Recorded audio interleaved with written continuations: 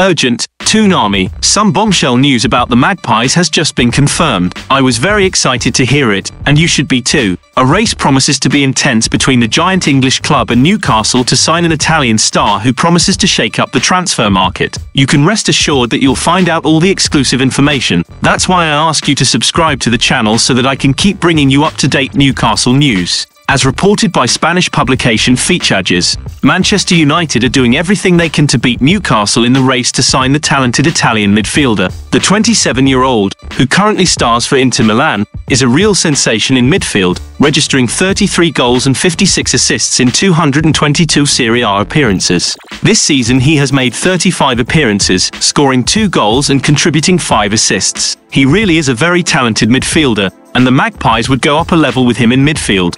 As well as playing as a central midfielder, he can play as a defensive midfielder or attacking midfielder. That would be incredible for Newcastle. The player is Italian, Niccolò Barella. Barella's performances have been spectacular, and both Manchester United and Newcastle recognise the impact he can have on their teams. However, it's not as simple as that, as Inter Milan are not too keen to let him leave. Negotiations are intense and competition is fierce. The competition for Barella is not just a question of performance on the pitch, but also of skill behind the scenes. Inter Milan are considering extending his contract until 2028, making the negotiation even more challenging. If the Italian decides to leave, it will certainly cost a significant sum. With a contract valid until the 30th of June 2026, Barella's market value is €75 million.